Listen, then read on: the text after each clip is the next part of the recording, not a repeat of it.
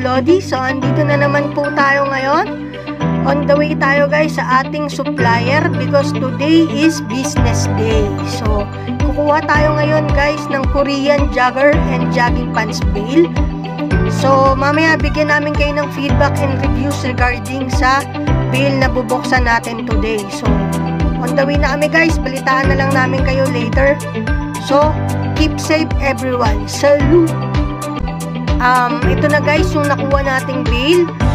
Ang code niya guys is 555 Korean jogger and jogging pants bale. So, samahan nyo kami guys kung anong laman ng bale na to.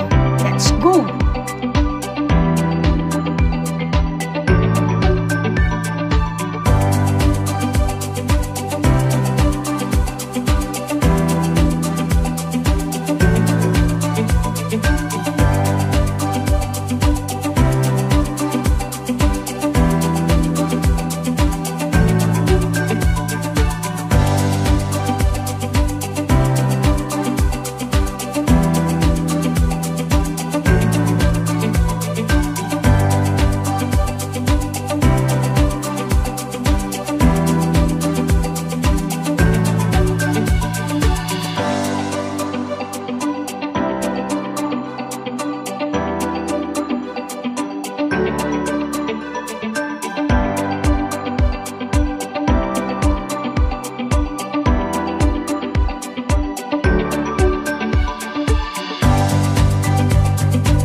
So, ayan na siya guys. Always remember, the first thing to do pag open ng bale is to disinfect para safe po tayo na walang germs bago natin isort ang mga items kasi hindi natin alam kung saan galing ang lahat ng ukay-ukay na to. So, lagi natin siyang i-disinfect bago tayo magsimula mag-sort. So, let's go! Start na tayo!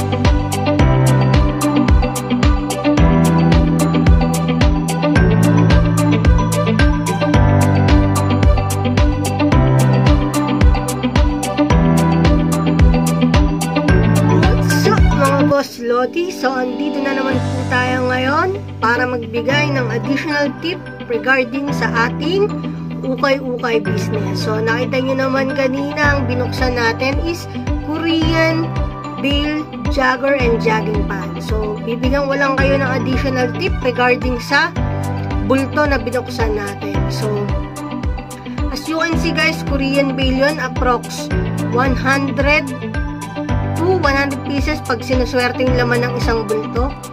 Bigyan ko kayo ng tip regarding sa price, pero depende kasi sa seller guys kung magkano niya binibenta yung bulto. So if I were you, canvas muna tayo and then hanap tayo ng murang supplier, ganyan, para makamura tayo at mas mura rin nating maibenta sa mga customer natin. So ang jogger pants kasi guys, usually nagre-range siya ng 5K to 7K.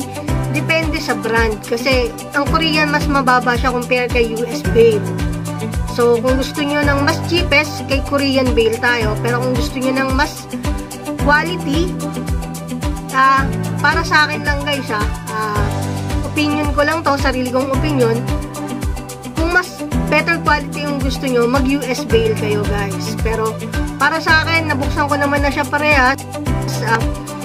Okay naman siya parehas, ang Korean saka US. Mas mabango lang talaga pag US BALE yung pinili nyo kasi amoy Canada. Parang nakapuntaan na din sa Canada guys. Totoo yung guys, walang halong chismis. So, kung ako sa inyo guys, pasukin nyo na rin tong gantong business kasi marami nang yumaman dito maliban lang sa akin guys. Hindi pa tayo mayaman. So, tuloy ang buhay. Hanap buhay lang ng hanap buhay para sa ekonomiya, mga boss Lodi. Just comment down below guys if ever na may inquiries po kayo regarding ukay-ukay business. 100% sure guys, sasagutin po natin agad ang mga questions and inquiries nyo.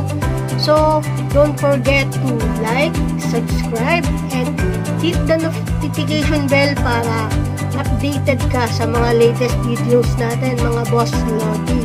So, marami po kami i-share pa sa inyo ng mga feedbacks, reviews, mga tips regarding business ukay. Kaya stay tuned lang po kayo sa ating channel. At maraming salamat po sa mga walang sawang sumusuporta sa ating channel, mga boss Lodi. So, always stay tuned lang guys sa ating channel. So, that's all for now guys. Stay safe and keep dry dahil tag-ulan na ngayon mga boss Lodi. So, see you again guys to our next video. Thanks for everyone. Salute!